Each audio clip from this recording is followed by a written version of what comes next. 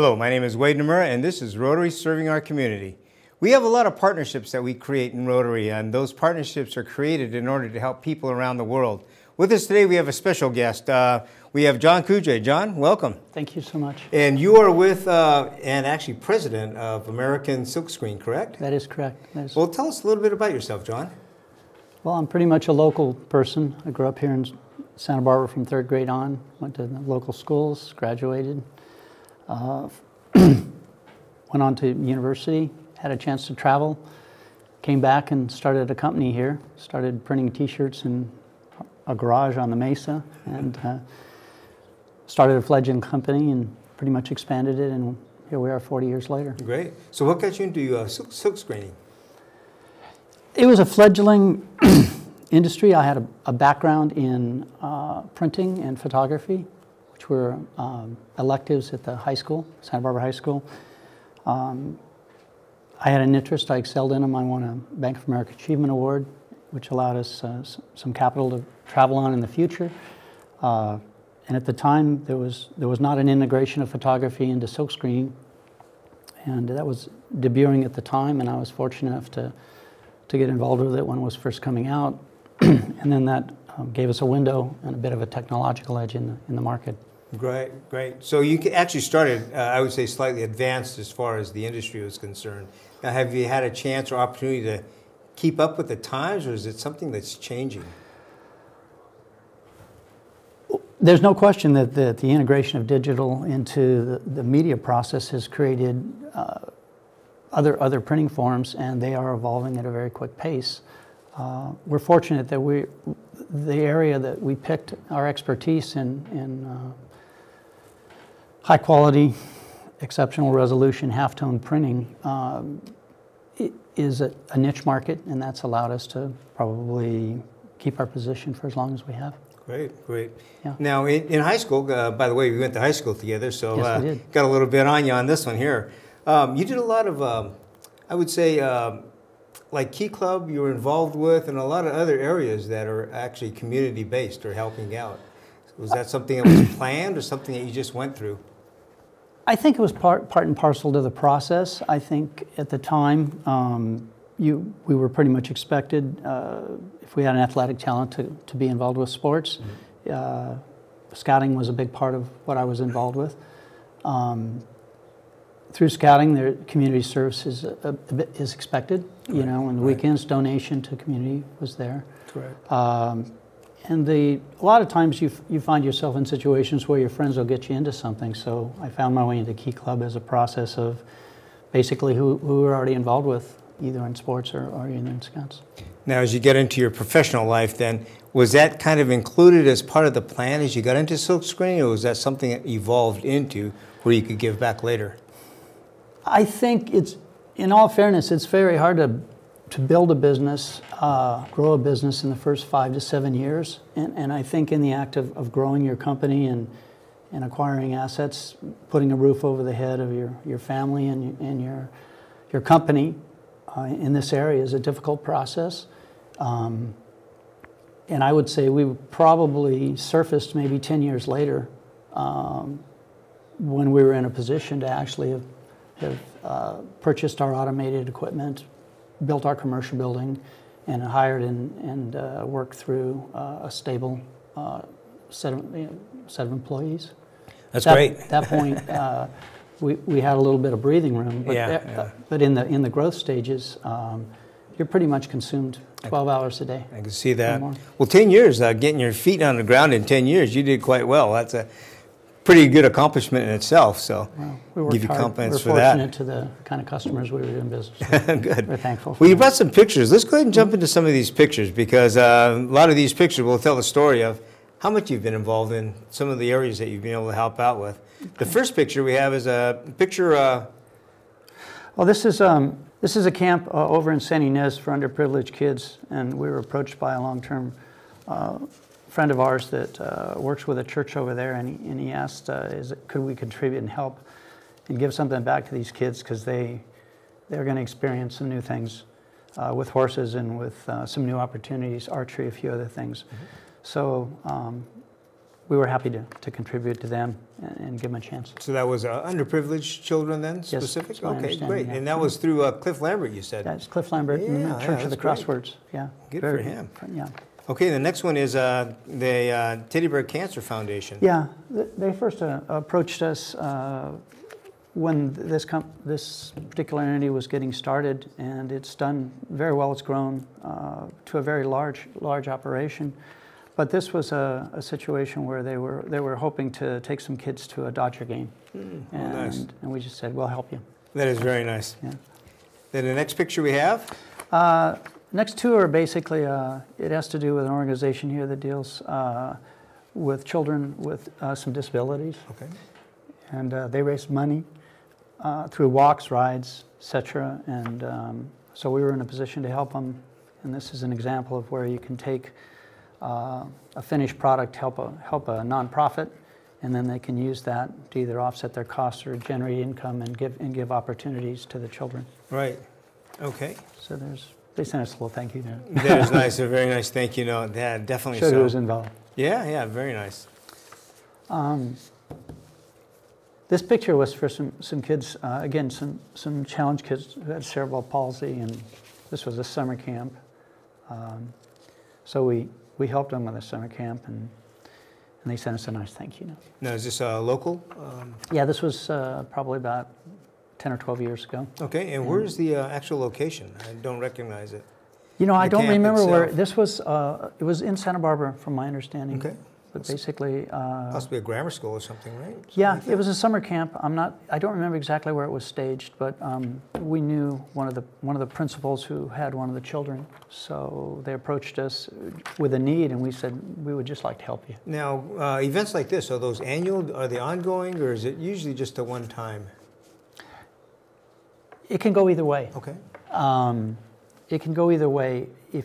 Sometimes if there's a relationship and you choose to contribute and they want to be involved with you on a regular basis. Nice.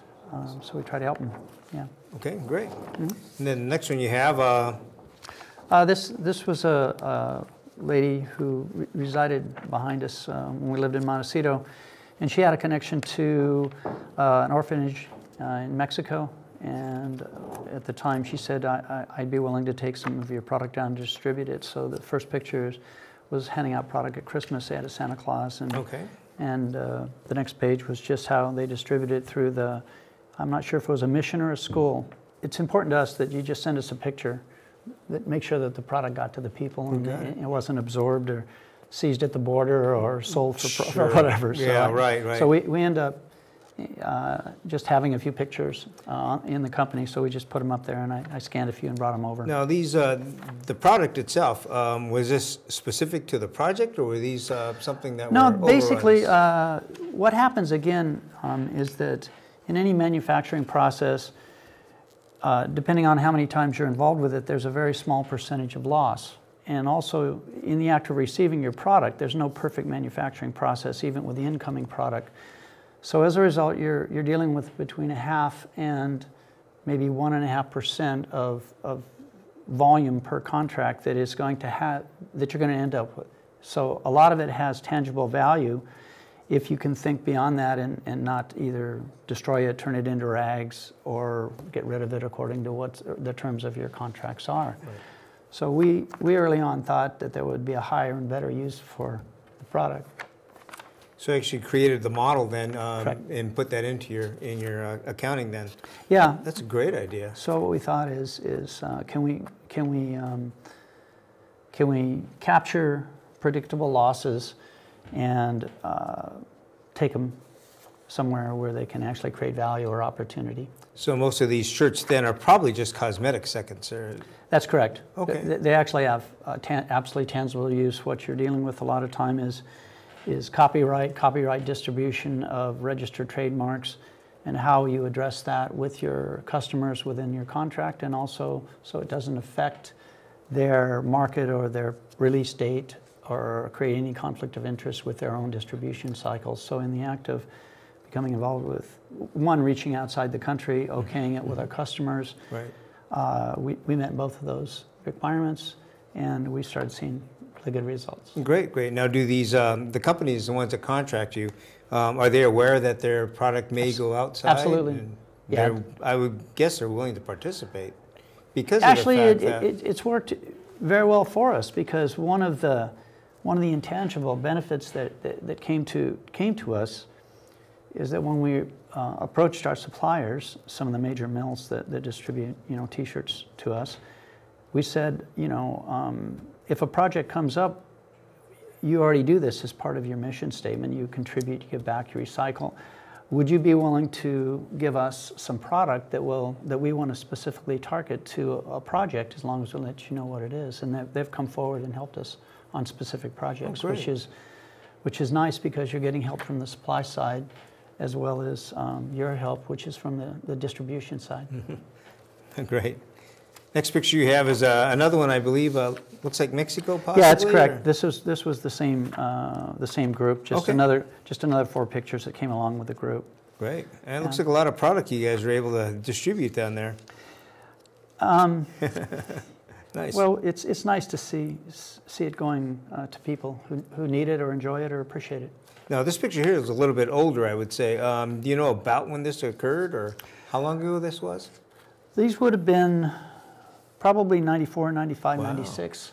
So we've been doing it a while. Yeah, quite a while. Yeah. Great. Yeah, there's one in here that'll kind of date itself here pretty quickly. It does. Yeah, and there it is. We get I to hope the that's end. not a new card where you're seeing those pictures there. This was a fellow that once worked for me. He's in the left corner, and he ended up being involved with both Christian and Jewish operations in Cuba, and he was, I believe, was taking Bibles in, and he said, if you have some shirts, maybe you can help us out. I think I can bring them in, and they'd be distributed. So I shook his hand and said, come by, and we'll give you some product, and he sent these pictures back to us. And Great. What's interesting is the cars. The 'cause cars. This is probably 12 years old, because. And things have changed quickly, Yes, they very, have. very quickly in the past 5 years with respect to this country. So based on the time and era, how did he get the shirts in? Did he actually have to physically carry those? I really don't know. What he said is he was cleared to bringing X number of Bibles or religious literature, okay. and as a result, he had access to these churches, and we said, well, if that's a point of distribution, let's do it. Perfect. Oh, that is great. Yeah. So that's Cuba. Okay, great. This picture? This is some of the doctors that fly and donate their time down in Mexico, Central America, and they've come to us and have been able to take some products. So in the act of doing what they do, they've been able to hand out some of our products to the areas where they're actually working. Very nice. Yeah. And then this was another fellow business associate that retired, and he ended up creating a flight plan around the world, and he was flying with 3 other people and landing in different areas, pretty oblique areas way out in the Pacific.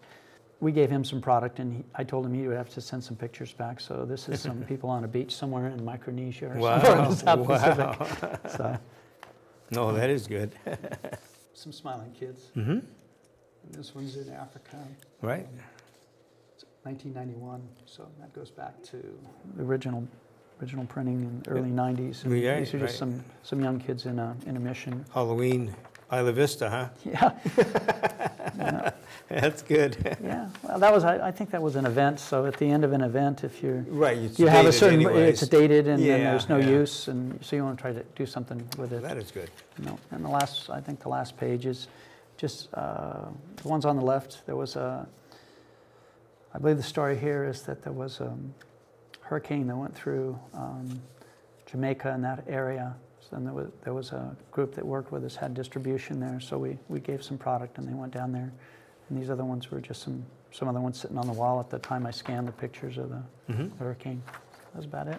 Good, good. Well, one thing I have to say is that we've been fortunate to partner up with you, because Rotary has definitely been able to use a lot of your product as we do projects around the world. And I brought a few pictures with me I'd like to share with you also. Outstanding. This first picture that we have is a picture that was A project that went to the Philippines. Wow. In the picture we have Diana McDermott, who's in the center standing next to me, and her husband Charles, also Kathy Jo Hobbs. They were actually able to put these packages together and ship those with them to the Philippines to do a Philippine project. So they're very happy to get those. I don't remember how many shirts, but it's probably close to 1,000 shirts that we ended up shipping out with that one. Great. The next picture we have of her is actually at the distribution area where she distributed these shirts. Along with that shipment included lights, solar lights, Unite lights. And so we kind of partnered in, did both of those together. She said for sure they could use the shirts, and so that was the project that came about. She actually carried most of those to these sites. Next picture is the distribution and the good times after getting those shirts out and put those around. So again, that was one of the successful ones. They do come back, and I think it's almost annual now that they still move these shirts back and forth for us. So great stuff. again, your product, and we appreciate that.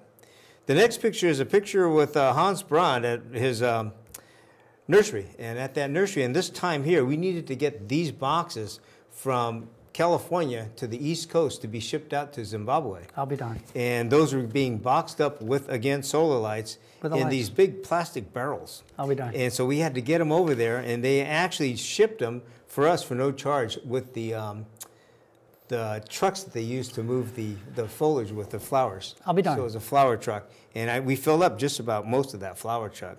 And they said, well, they got their product. So they were running the truck east anyway, and they gave you the extra space. Yeah, exactly. So we asked them if it was perfect. Transparent to transportation cost to your situation. Right. And then the packages, the barrels that were shipped to Zimbabwe, those were also all included in with the solar lights. So that worked out quite well. Yeah. The next picture is a group that went to Mexico. This is Marty Garcia and their club, the Rotary Club of Santa Barbara North. And they actually had these shirts that they took down with them for this project. And so you had the picture of distribution and some of the shirts that they took with them. Nice. And I got to admit, those packages come pretty colorful. You got a pretty good mix in a lot of those. I noticed you have shirts, hats, sweatshirts, again, a lot of different materials and items. We have a different manufacturing product lines, and again, if you're doing a certain amount of volume, and there's a certain dropout rate that's predictable, then you try to find a way and a use for it.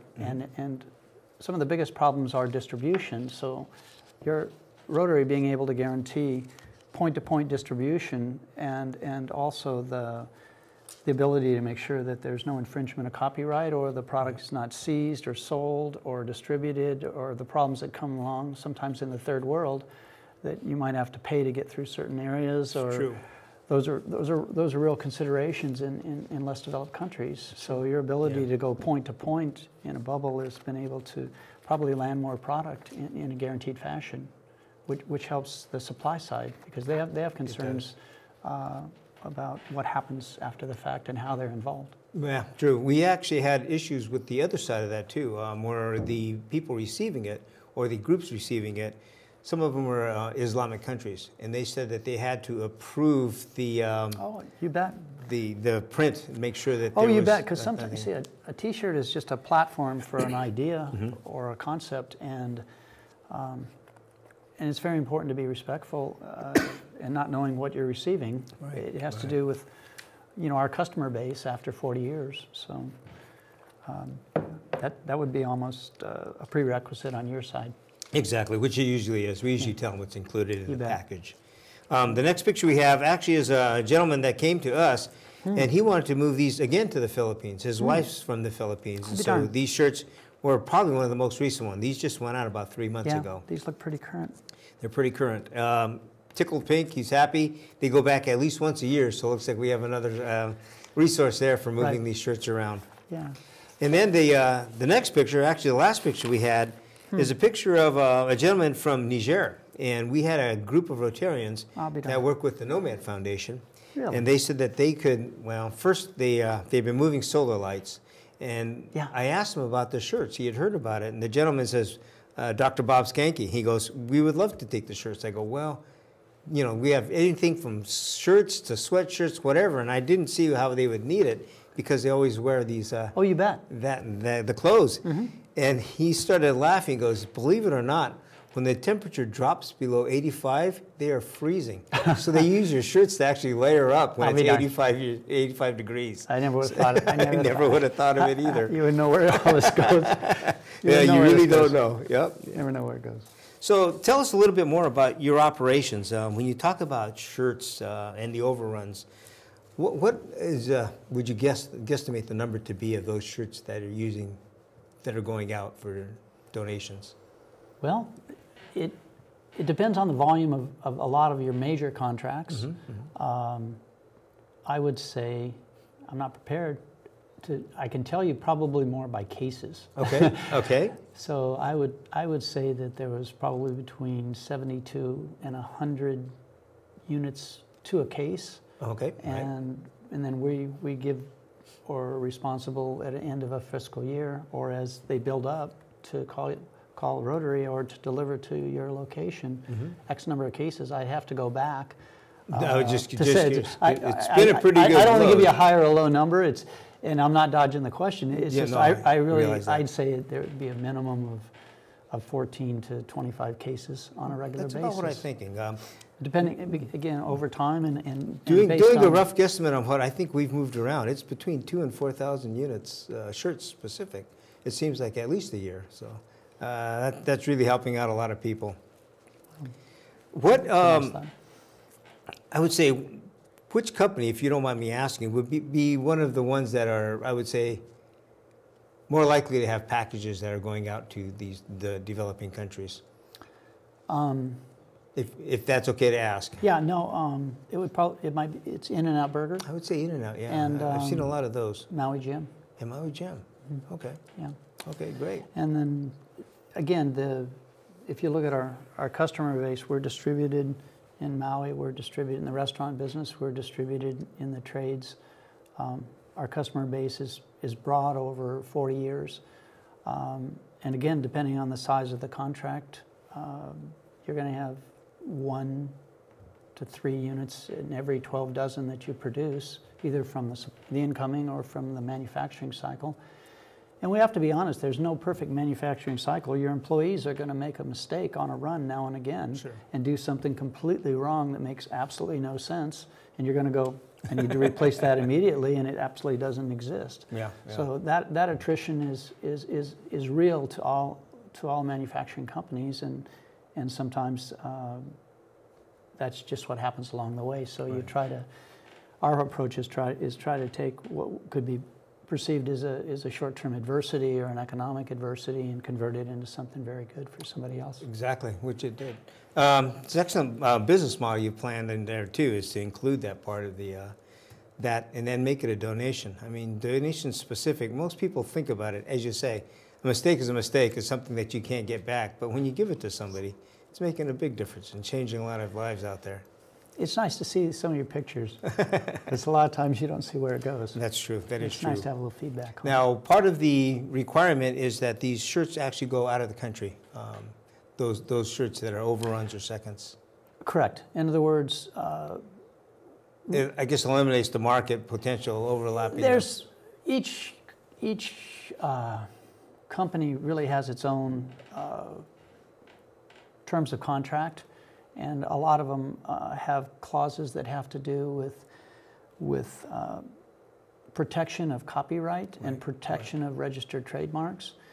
And a lot of them have clauses about destroying products or certificates of destruction within a certain period. And we didn't think that was an appropriate approach to what would be a viable consumer durable that might be somewhere else. Yeah. So we came up with a different model. And that's a great model. So you actually put into the contract then that you won't have to destroy it, but that these could be donated out. Well, really what it comes down to is their concerns are really more about conflict of interest, someone using their goodwill or their image in an adversarial fashion, having a negative impact on their image or of their company, but a lot of these companies absolutely embrace their own charities and their own fundraisers, and actually have their own foundations. So their philosophy is part and parcel to what we're trying to do. It just is a different mechanism. Yeah. It's a different approach. No, again, excellent. And it seems that I haven't heard of a lot of companies like yours that actually includes that as part of the giving back, as part of the charity, as part of the contribution to helping humanity. Most of them do the destroy or... Yeah, I really can't comment on that because we try to keep our focus on what we're doing. Yeah. Because it's a large enough project just to keep your own house in order. That's true. And to keep your endeavors in the correct fashion, operating in the correct fashion. Yeah. The reason I brought that one up, though, we'll have viewers out there probably that have friends or people that are actually in the business like you, not realizing that there would be that option, those opportunities that you have. So you've done an outstanding job of creating a model. I'm hoping that the world will see. So that's well, a very good one. If we look at the exchange of information, there's a new generation that is making conscious choices, I believe, to be involved with ideas and concepts. They might be consuming less product, but they might be consuming it because it has a cause or an idea or has an impact somewhere. So there's I think a shift in the new generation coming up to have a different perspective on things, I think the health fitness is a very real part of that group. So you see a large number of 10Ks, 5Ks, bicycle events, and they're all consuming this kind of product in the act of raising money or being involved with a cause, and every one of them feels pretty good about it. Sure. They're choosing to be involved with those endeavors, and this is the product that's associated with those endeavors. Yeah, very, very true. It's part of the marketing, I would guess, or anticipate, because it does highlight the event specific. Right. And the graphic part, as you say, it's walking. It's specific to that particular event or their identity, but either way, a lot of them, there's a lot of money that is raised through those events that go directly into research for diseases, for the cure of diseases, and also causes that are in society that need to be addressed. Right. Well, we would love to be fascinated. We're interconnected somehow. And love to have you in Rotary, by the way. You've done outstanding things. Heart and soul is at service, so we appreciate that. You bet. And with that, thank you, John, for joining us. You bet. And for the rest of you, take a look at those shirts that you'd be wearing. Actually, if you have a twin sister, twin brother someplace out there that's benefiting people around the world. People like John are out there, and things that he does could also be replicated by a number of other organizations and groups. With that, thank you very much, and we will see you next time.